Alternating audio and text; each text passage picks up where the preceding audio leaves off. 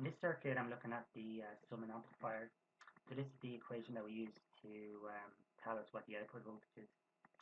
So as you can see, it's basically the configuration is that of an inverting op amp. Okay. So the way it works is that we have here our RF, and that's over R1. So this is the gain, which is 3, and that's multiplied by our first input voltage, which is 2 volts. So that gives us 6 volts. Okay, and then we have then RF over R2, which that gives us a gain of 1.5, and that's multiplied by our second input voltage, which is 2 volts. So that's 3 volts.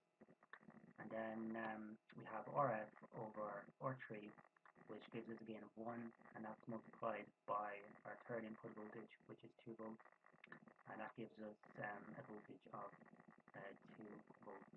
Okay, so that's 6 volts plus 3 volts plus 2 volts is 11 volts. So because we have a minus sign here, because we're using the inverting pin of the amplifier, okay, our output voltage therefore is going to be minus 11 volts. So if we click on our voltage button, we can see that the output is indeed minus 11 volts. And that is how